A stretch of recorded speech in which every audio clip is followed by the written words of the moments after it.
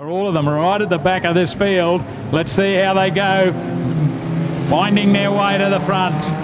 Lights go green, and down on the inside, Kip Barron wants to argue the point with Ellie Peacock, and in fact has won that little battle as they go down the back straight for the first time. Nick Moncrief wants to get involved a little bit as well, but Ellie Peacock on the outside will inherit the race lead as they put one lap down. And who's coming? Casey O'Connell down the inside, straight into the race lead as they complete one of those 8 laps.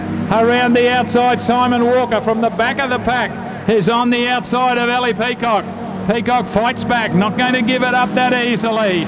Race leader, Casey O'Connell down on the inside. Ellie Peacock wants to have a go. Simon Walker in there as well. Lights are yellow because we got a problem in the western corner. And that's Kelly Field over there getting mixed up with Dane Anderson, heading towards that feature event. Casey O'Connell, he's got them very slow behind him. Now he says let's go as he sees the green one. Simon Walker goes with him. Then we go to Nick Moncrief. So Casey O'Connell, Simon Walker, Nick Moncrief head around the western corner. They've dropped off Moncrief a little bit. Mitchell Parmenter would be the next one as those 4 careering away.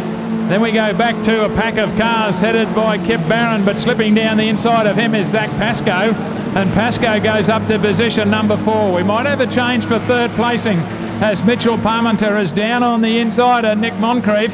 They're arguing the point down the main straightaway, and in fact Mitchell Parmenter does get up into position number 3, sending Moncrief back to position 4. Race leader is still Casey O'Connell, but Simon Walker hasn't given it away.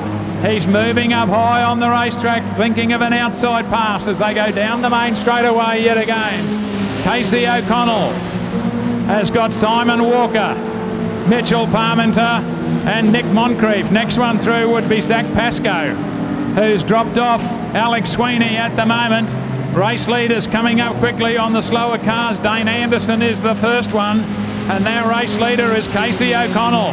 Drifts up high a little bit on the racetrack, but right up there is where Simon Walker is, looking for the drive. Mitchell Parmenter still in a good 3rd place in front of Nick Moncrief.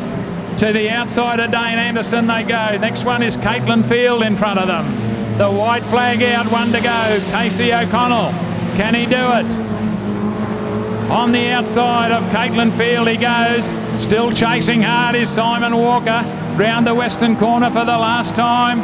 Casey O'Connell's got the main straightaway to hold on. Simon Walker still charging at the end. He's going to run out of race distance. And a good win to Casey O'Connell. Simon Walker in for position number 3 was Mitchell Parmenter in front of Nick Moncrief. Next one home would have been Zach Pascoe to the better of Jordan Cunningham and Alex Sweeney. Put your hands together, folks. Great race from the juniors.